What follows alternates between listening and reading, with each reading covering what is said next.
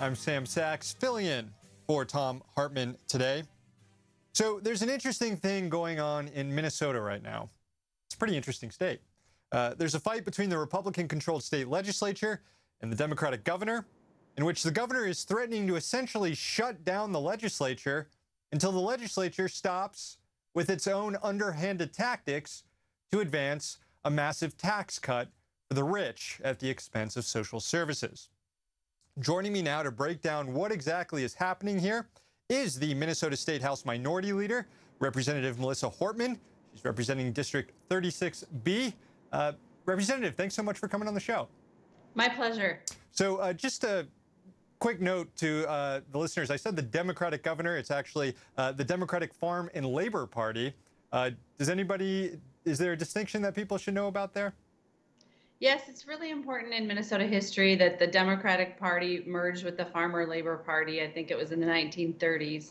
And so we are very proud of the F and the L in DFL. There we go. So we've got the governor, Dayton, who is a member of the DFL party, threatening to defund the state legislature here. It's being described as a constitutional clash. What prompted all this? Well, the Republicans threatened to shut down the Department of Revenue if the governor didn't sign their outrageous tax bill. Their tax bill is unaffordable in the future and will cause deficits. The governor was unwilling to use the 1,300 Department of Revenue employees as hostages in this budget battle, but he thought it would be appropriate to turn the situation back on the legislators and say, if you want to use employees as pawns, how about your employees? So one of the reasons he was able to do this, the governor was able to do this, is he has the power of a line item veto.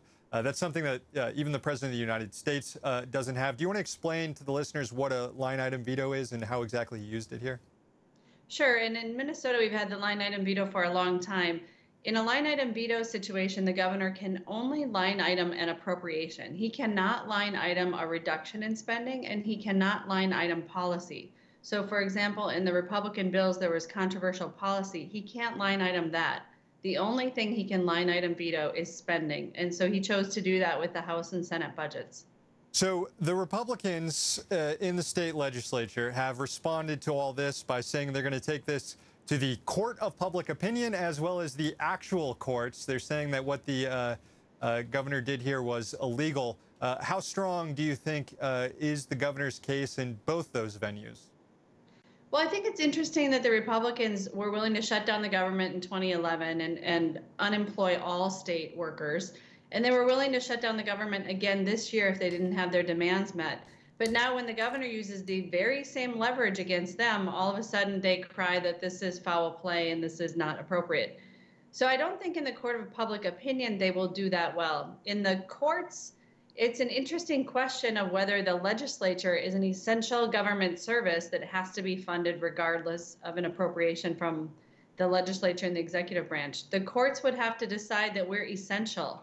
And now that the session is over, I don't know how essential we actually are. So what is the mood sort of within the legislature there? I guess what is like the comity between members of the Democratic Farm and Labor Party and the Republicans as a result of all this fallout? Well, there was none during the whole session, and I think that's how we got to this point.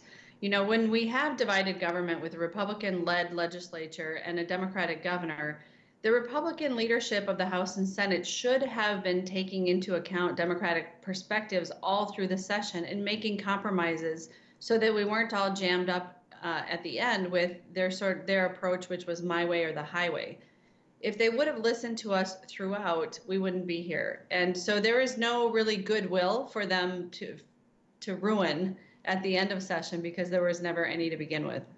I keep thinking about, how things have played out here in Washington, D.C., in which you've seen Republicans employ a very similar tactic where they've threatened to shut down the entire government to exact concessions from, this was when Barack Obama was president, from President Obama, whether it was getting rid of Obamacare, defunding Planned Parenthood. In this case, the governor's just saying, we're not going to shut down the entire government. I'm going to defund just the legislature to get the concessions that I want. It seems to be, as you mentioned, Republicans don't have much of a case in public opinion, considering they've adopted these tactics before.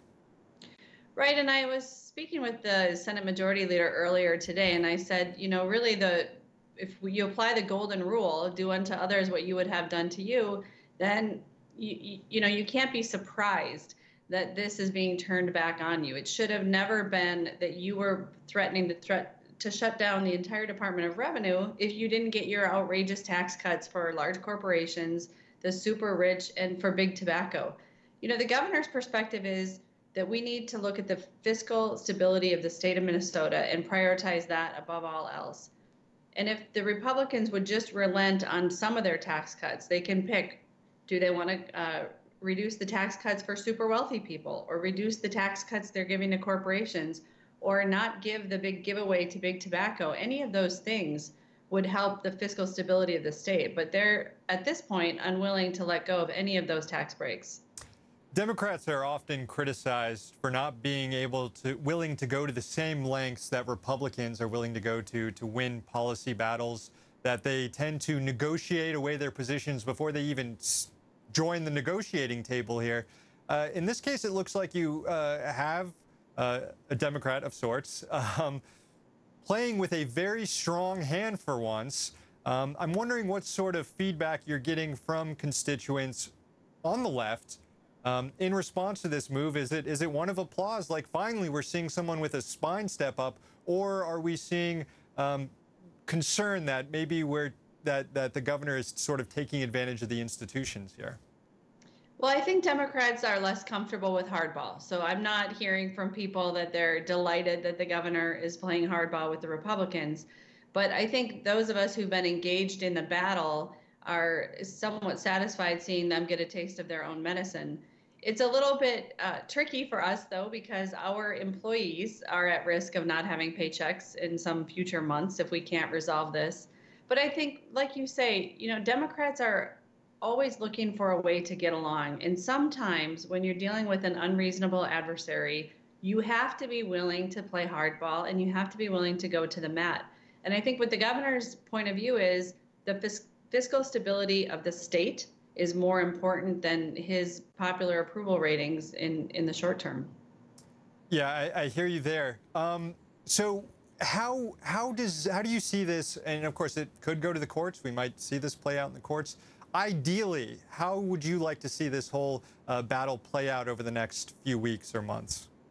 The simplest thing would be for everybody to reach an agreement and for us to have a very brief special session to pass the agreement.